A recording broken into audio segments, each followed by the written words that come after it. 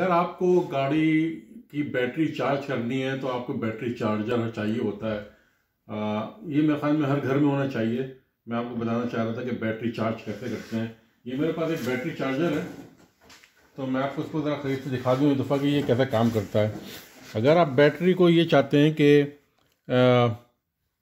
वो पूरी overnight battery charge हो, तो आप इसको 2 एम्प पे इस्तेमाल कर लेते हैं, 2 एम्प पे।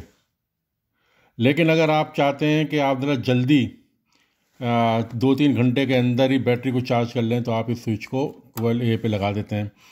लेकिन अगर आप ये चाहते हैं कि आप अपनी गाड़ी को सिर्फ़ और सिर्फ 5 से 10 मिनट में चार्ज कर लें, तो क्या आप इसको स्लाइड कर देते हैं इस तरफ 75 एम्प पे। तो इसका मतलब ये नहीं होता कि वो फ़ौरन चार्ज होगा, वो थोड़ी देर तक चार्ज होता है। इसके बाद आप जो है इंजन स्टार्ट करने की कोशिश कर सकते हैं। अगर बैटरी अच्छी हुई तो स्टार्ट हो जाएगा, वरना आपको और देर लगेगा। दूसरा, आपके पास एक ये स्विच होती है कन्वेंशनल लो मेंटेनेंस। ये आमतौर पे हमारे यहाँ बैटरी के अंदर जो गाड़ी कार के अंदर होती है, तो ये वाला ऑप्शन आप रखते हैं।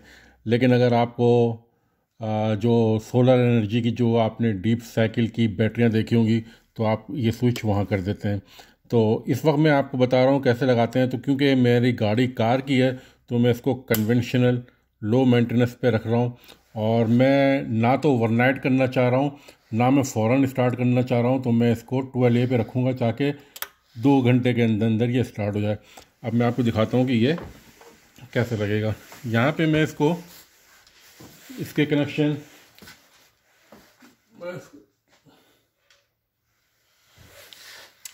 ये मेरे पास नेगेटिव टर्मिनल है, तो मैं इसको नेगेटिव पे लगा दूंगा।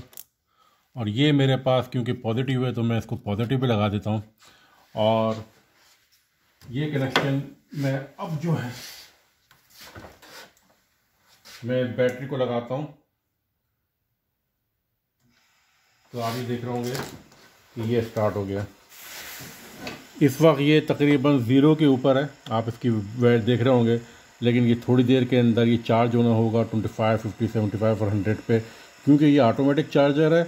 ये ख़ुद ब खुद जब ये चार्ज कर देगा तो ये खुद ब खुद स्टॉप हो जाएगा।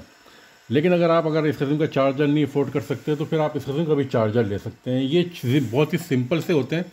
सिर्फ और सिर्फ एक ट्रांसफार्मर होता है इसके अंदर आप जो है इस किस्म का भी कोई छोटा मोटा ख़रीद सकते हैं, जिससे कि आप अपने ये चीज़ इतनी सस्ती सी होती है, ये आप अपने घर के अंदर ख़रीद के रख सकते हैं। शुक्रिया।